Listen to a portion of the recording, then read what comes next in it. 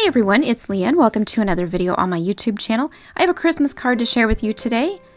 And this is made using minimal supplies, but a really pretty effect. So I'm using some watercolor and some gold glitter ink as well. So to get started, I have an A2 size folded card, just side folded, and a piece of mixed media cardstock that I'm going to use for the background. I'm using this stamp set from Lawn Fawn. It's called Winter Alpaca. It's so cute, and I've used it 100 times, I'm sure, but I really love it. And I'm going to use the Merry Messages stamp set from Lawn Fawn as well for the greeting.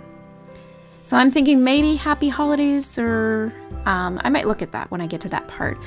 I'm also going to use my Core watercolor set. I really like Core because the colors are super vibrant, and they move really well in water. So if you have a water background, like if you wet your paper first, they blend really nicely. So I really like some of the teals, and that's my color chart there, just comparing the 6 colors and what they look like when they're mixed together. I have a Grumbacher brush, and this is the Winsor & Newton gold drawing ink that I'm going to use as well on my background. I have a gold Jelly Roll pen, so if you didn't have the Winsor & Newton gold ink, you could use just a Jelly Roll pen as well. And Memento Tuxedo Black ink will be used for stamping and Copic coloring. So let's get started. We're going to do the background first. So I'm just going to prepare my surface. I have some washi tape, and this is just basically a masking tape. You can get it in the crafting section at Michael's. They have it a lot for scrapbooking or just random stuff. It's everywhere. I'm sure you know what it is, but if you don't, that is what it is. So I'm just using an old one I have, and I'm going to put it down just to block out the background, so to create that pattern. And you could go in and measure this with a ruler, but that's way too much fussing, and I just wanted to eyeball it. If it looks good when I'm looking at it, then that's how I'm going to look at it anyway. So I think that is just the easiest and best way. So I'm just putting all these bits of washi tape down, and it's sticking to my background as well, just to keep that card in place. So I'm kind of looking at this mixture here with cobalt teal and green gold. I kind of like that warm green color for Christmas, for my Christmas card. So these are the 2 Core paint colors, and I really love Core. If you've never used Core, like I mentioned, they're really vibrant, and they're made from gold, which makes the high-end acrylic paints you might have seen at the craft stores as well. And I just love these paints. They're really beautiful, and they're really nice to work with. But you could, of course, use any watercolors that you might have on hand. So I'm putting down a generous amount of the cobalt and then bringing in that green gold. I did have a little too much green gold. It doesn't take a lot to tint that blue, that cobalt. So I'm going to bring in a little bit more of the blue. I'm not going to mix this perfect though. I really do want to have kind of a varied color between those 2 colors. So seeing the colors, each one separately on the page and then blending together, I don't want them to be perfectly mixed and even. So I'm coming in with a flat brush, and let me just check. I think this is a 1/2 inch. Yes, a 1/2 inch Grumbacher. And so I'm just going in between the washi tape stripes and just brushing it.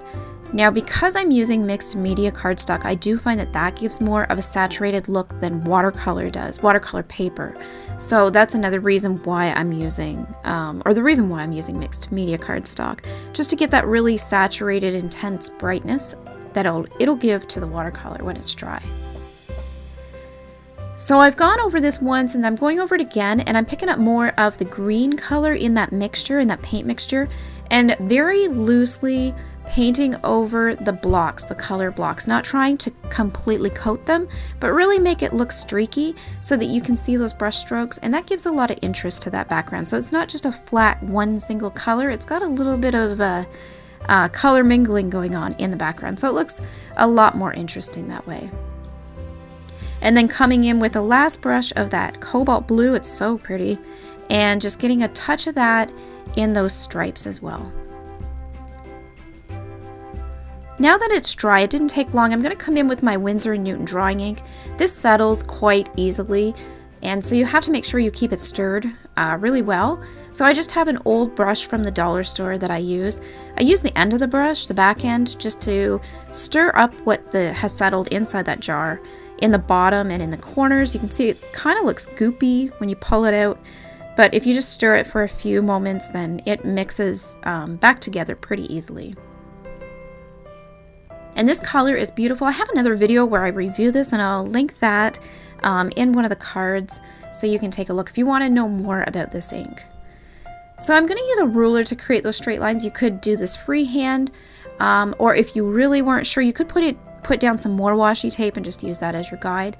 I'm just going to hold a ruler up and match it to the same edge as the washi tape stripes, and then just run my brush along that just to keep my hand steady. And it doesn't have to be perfect. It's meant to be crafty and creative and fun, and I just find this is really easy and quick, and it does get a nice straight line. And this Winsor & Newton drawing ink does flow really, really nicely, but you do have to keep stirring it, so you can't let it settle too long or the pigment separates, and then you get kind of the oil base if you're only dipping into the top, or if you dip too far down, you get just kind of a goop, a thick bit of the pigment. So you do have to keep it stirred up, but otherwise it's really beautiful to use, and it looks so gorgeous when it's dry and wet. Even both, it never changes its state. It just looks awesome. So I'm going to pull the stripes off now and see what the background looks like. And the washi tape comes off super easy. It's not sticky at all. It works perfect, but it creates a nice seal so it doesn't bleed when you're doing the watercolor. So here's a look at that finished background. It's super easy and really fun, a really nice project. And you could use any color. You could do red or do a Christmas combination. The possibilities are endless with this. So now I'm going to prepare my alpaca. I always want to call this a llama. I don't know if anyone else is the same way. Llamas kind of stick out to me. It kind of looks like a llama. I guess alpacas kind of look the same too. But yeah, so here's the coloring. And I'm just doing this very basic and just getting his little face done. And I'll come in and put a little bit of color on his cheek as well.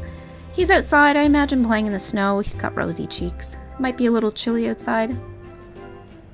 So now I'm going to prepare the base. My base color of my background, my watercolor, is warm, so I really want to keep some warm tones on him as well. And so I'm just starting with a very pale yellow to put down as the base for his fur. And then I want to come in with some green and just do my shadows. Just really fun colors with this, not anything typical or what any alpaca would really look like, but just something fun for the card. So I'm doing my shadows on the right side edge. And just hard edges. I'm not worrying about blending those into the background at all. And then I'm doing little flicks of my brush just to create those lumps and bumps in the fur for the alpaca fur. So now I'm coming in with another green, and I'll list all the colors in the description below, but I'm going to intensify those shadows a little bit. And this one is just going over the exact same areas as I did before.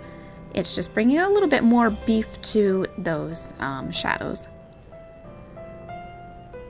And then doing this on the little lumps and bumps in the fur as well. And I have more of a blue color this time, more of a turquoisey color.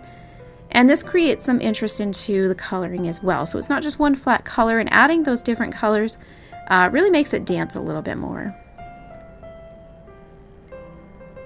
Now I'm coming in with a darker green. This is the darkest green of the set, and I'm just emphasizing the deepest parts of the shadow. So I'm not touching the fur bumps at all, just on the outside edges and underneath the areas where I have put shadow, just very lightly touching those areas. So now I decided to give this alpaca a nice pink scarf, kind of a throwback to red because of Christmas colors being red and green, but not exactly red.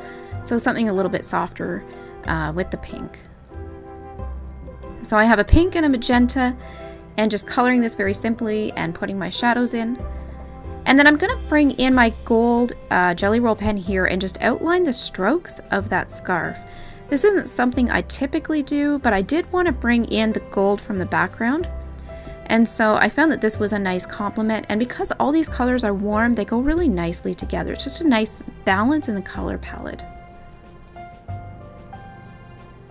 And so just getting that gold outline, it matches really nicely too with that Winsor & Newton drawing ink.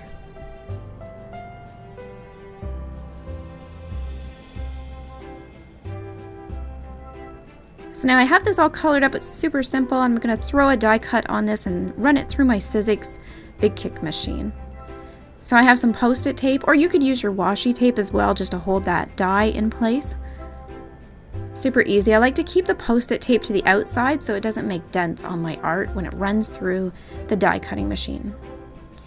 So now I have some black cardstock. I did decide to put my sentiment on black, and so I'm just cutting a strip that can hold that sentiment. I did put my sentiment on the page just to see where approximate how much space I would need when I cut it.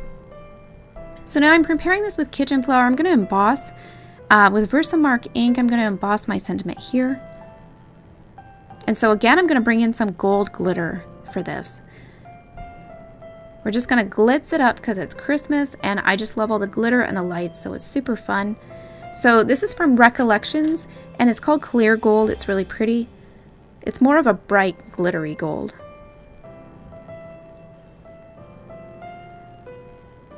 So I'm just going to get that put in place and then run this under my heat tool. I'll do this off camera. Before I do, I just had some stray glitter emboss, so I'm just taking a very fine brush and just brushing that away. So now this is all heat set and ready to go.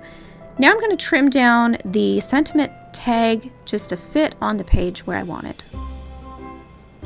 So just trimming down the edges, and this is super simple. I just kind of eyeball each edge to make sure that the margins are the same on each side of the sentiment. So now I'm going to work on assembling the card. And so I think it's just about where I want it to be. I'm going to come in with my tape roller to begin and put that watercolor background onto my card base. So I like to rim the edges and then some tape across the middle. And I did get a refill for my tape roller, so I'm really excited about that because I love my tape roller. So lining these up on the folded edge and using the side of my hand, it's really easy to put these together this way. I did find I had a little bit of overlap on the card base, so it was sticking out from underneath the card backing, so I'm just going to trim that with my ruler really simply. It's just a small sliver, but it just makes a big difference to me. So just trimming it easy, and then it has a nice flush edge. So now for the other two pieces, I'm going to put those on with foam tape, and just a single layer. I'm just going to cut a piece for my little alpaca. And then I'm going to cut a little bit for his tush as well, so it doesn't sag or bend down if there's pressure on that part of the picture. Just so he sits nice upright. So I'm using my X-Acto knife to keep my hands out of the way so I can eyeball where the center of the card is and where he looks the best in position. So now I'm going to use some foam tape for the sentiment as well, just to keep those two elements on the same visual level, so they're both popping up off the card. So getting those put into place, and super easy. This card was so much fun to create. It was fun to just be creative with the background and use some materials I had on hand and glitz it up. I love all the gold. The gold's my favorite. So I hope you guys enjoyed this video. If you did, be sure to give it a thumbs up and subscribe so you're notified as I post more videos to my channel. Thank you so much for watching.